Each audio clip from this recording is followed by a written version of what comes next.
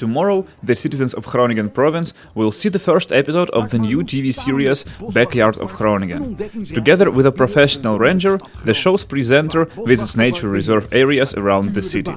Yesterday, the makers of the series presented it to an audience at the Student Cultural Center, showing the first and the last episodes. Ja, dat vinden ze wel lekker, hè? Ja, als we zo doorgaan is die bak zo leeg. Hij moet niet helemaal leeg, hoor. Kom maar, jongens. Kom maar. En met een zware boerenstem, hè? Oh, kom maar, jongens. Kom maar, jongens. Ze kennen mij. Kom maar, jongens. Dat kennen ze niet. Ja. Nu, kijk, nu krijgen ze door wat er gaat gebeuren.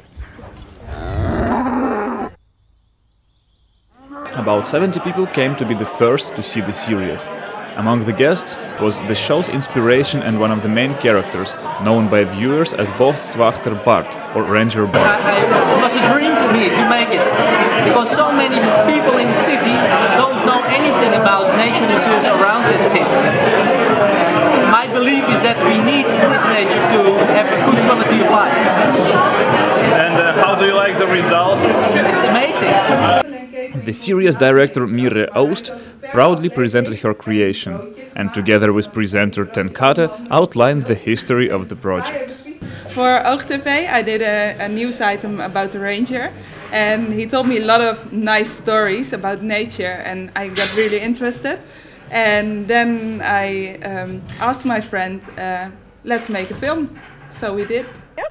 Zitten maar 2 pedalen. Hoeveel rijlessen zei je? 4. 4? Ja? Laat mij maar even rijden. Ga maar even zitten daar. Oké. Dat lijkt me een stuk beter. Hij zit niet eens een gordel in, man. Hoe moeilijk kan dat zijn? Hou je vast, dan gaan we. Ja!